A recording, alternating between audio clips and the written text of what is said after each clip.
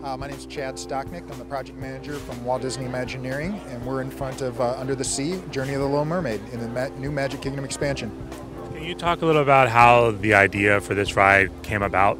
Well, all of our attractions come from our classic stories. This comes from the classic story, The Little Mermaid, of course. We took that as our basis and built upon that to bring that story to life for our guests. Can you talk a little about the process, especially from a technology standpoint, of how you guys develop from story to actual ride?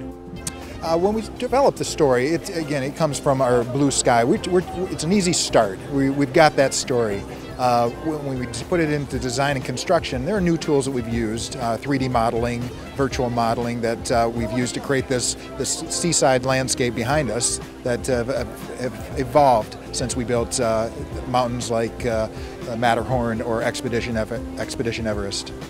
One of the things that I've heard is tablets have really come in handy when it comes to being on location. How did you guys employ them here?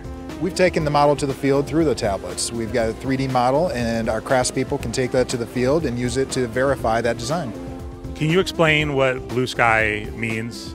Blue sky essentially is throwing every idea on the table to start the creative process of developing one of these attractions from the story. And when it comes to developing this, once you guys had the tablets and the technology, what's the process like from that point on? We broke ground about 3 years ago, and we started the design process about a year and a half before that. So we start with blue sky, it evolves into a concept, and it evolves into a developed design. And essentially we get to the same place where we have blueprints and 3D models that we take to the field and permit and complete the design process.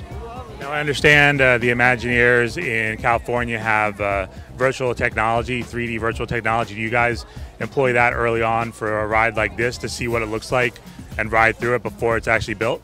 Of course, yes, definitely. Our creative team and our construction team, to get a better idea of what they're building, have been through that. And not only that happens in rides, but it also happens in our kitchens, our restaurants, our stores. We're really taking that 3D technology to the next level. How detailed are the 3D renders you guys can create from that perspective to see what the attraction or the venue is going to look like? All of the rock work behind us was created in a 3D model. So we've taken and even our creative team has massaged that model to get the detail they want in that rock work. So we've done that, and we put equipment, we put animation, we put special effects into that model, so we can really do anything in the model. And that's the whole goal, is to make the changes in the model before we get to the field. Now, once you actually get on this ride, there's a lot of interactivity when it comes to the queue line. Can you talk about how that has advanced over the years? Well, we want to make our guests' experience pleasurable as soon as they step into the park.